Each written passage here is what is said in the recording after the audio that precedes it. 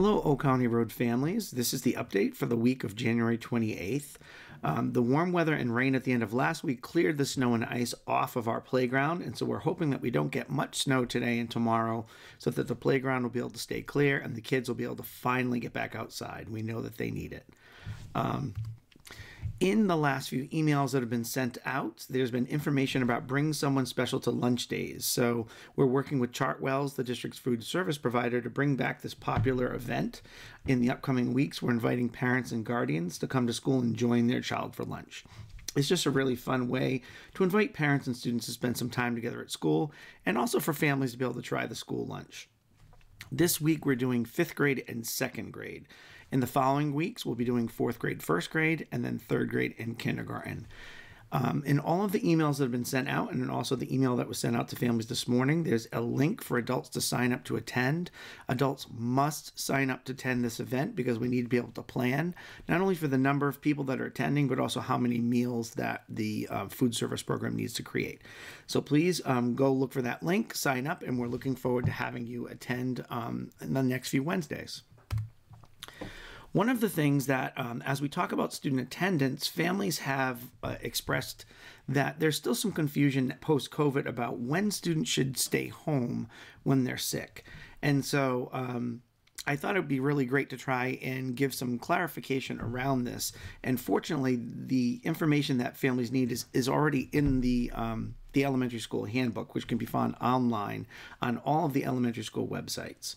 So essentially, you need to keep your child home from school if your child has one of the following symptoms. So obviously, if they have a fever above 100 degrees within the last 24 hours, and that's without being given any fever-reducing medication.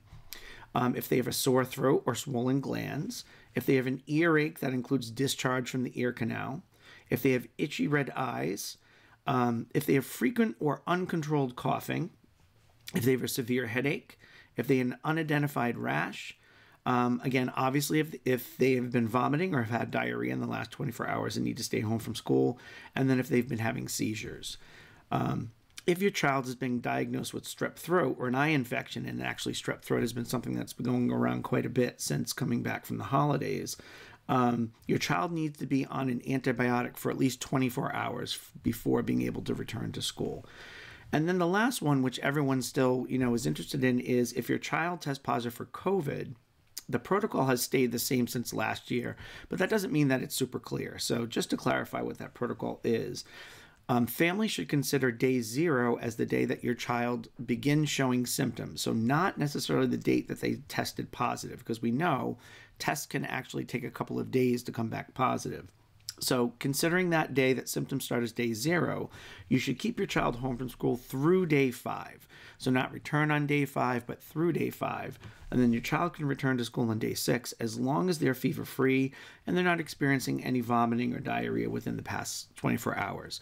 It is recommended that your student wear a mask from days 6 through 10, but is not required. So hopefully this helps families have a better understanding when they should keep their child home from school. You're always welcome to call Mrs. Ford, our wonderful school nurse, and she'll walk through, what your child's symptoms are and, what she thinks in terms of whether they should come to school or not. We have an online volunteer training being offered this Thursday, February 1st at 4:30 p.m. This is online. It's virtual, so no one needs to come to school. So hoping it's really convenient for families. If you've reviewed the volunteer handbook, and there's a link in the email and a link on the school website, you know that you need to attend the volunteer training at least one time in your child's school career. You don't have to attend this annually. And so if you've never completed this training session and you think you might be interested in either volunteering at the school or serving as a chaperone on a field trip, you must complete this training. You also need to have an updated background check, and the Smithfield Police Department does a terrific job of this. There's a link on the school website and the district website that goes right to the Smithfield Police Department web page on how to do this. So the training, the online volunteer training, is going to be, again, Thursday, February 1st at 4:30, and there's a link on how to join the training, the online training, in the email that was sent out to all families. So if you're interested, we're looking forward to seeing you there. It won't take any longer than 30 minutes, and most of the time, it doesn't even take that long. You know that we partner as a district and as a school with Bryant University, and so they've sent us a really cool opportunity for National Girls and Women Day in Sports, which is happening this Saturday, February 3rd. So they're hosting kindergarten through sixth grade girls sports clinic on this coming Saturday from 11 a.m. to 1 p.m. And there's also free admission to the Bryant women's basketball game at 2 o'clock, which is pretty cool. So in the email that we sent home, there's a little flyer that was put together, and you can also just visit bryantbulldogs.com for more information. In terms of upcoming dates and events, you know that we keep the school calendar up to date, and you can subscribe to that right from the school website. But as we talked about, this week we have Bring Someone Special for Lunch, 5th grade and 2nd grade, so this Wednesday. We have a parent volunteer training online Thursday, February 1st at 4:30. We have Bring Someone Special for Lunch for 4th and 5th graders on Wednesday, February 7th. We have Bring Someone Special for Lunch for 3rd grade and kindergartners Wednesday, February 14th. And we have no school starting on Monday, February 19th through Friday, February 23rd for February recess. We're also going to be having some special spirit days that last week before February break. And so we'll be sharing some information with families about those soon. So if you have any questions, refer to the email that was sent to all families this morning. And every week when that email goes out, it's also posted in the news section on the school website. So thank you, and we hope everybody has a terrific week.